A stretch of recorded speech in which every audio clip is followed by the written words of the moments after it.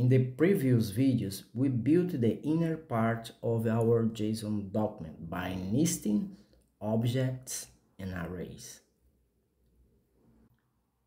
Now, when we try to wrap this entire expression in a new array, we run into this error, not a single group function.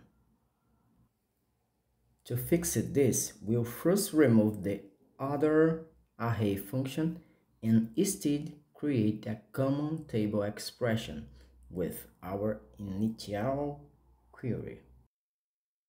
We'll then give our complex JSON expression a clear alias.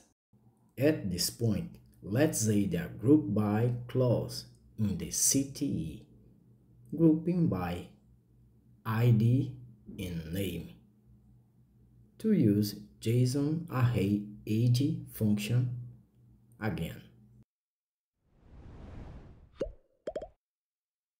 Let's look at a new problem.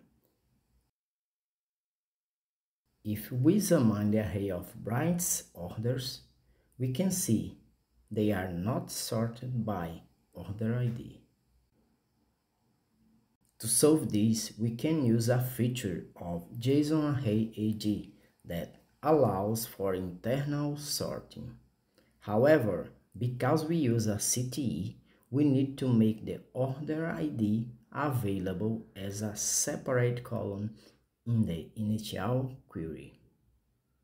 Now that order ID is available, we can simply add an order by order ID clause inside the JSON array age function like this. And just like that, our sorting problem is solved. Next, we need to create a final other object and array. A quick reminder: if you are using a version before Oracle 19c, you must replace the column with the keyword value. Unlike in our initial query, the nested array caused an error. We can now safely nest our function here because all our data is contained within the JSON structure. There is no extra relational columns to manage. Now, we are faced with another common issue, the error ORA-40478.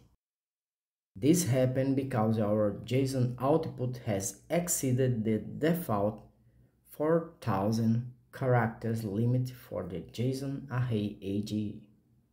The solution is straightforward. We change the function's return type to a CLOB inside the function parenthesis. Let's change it to return blob, just so we can download the file and see the final result.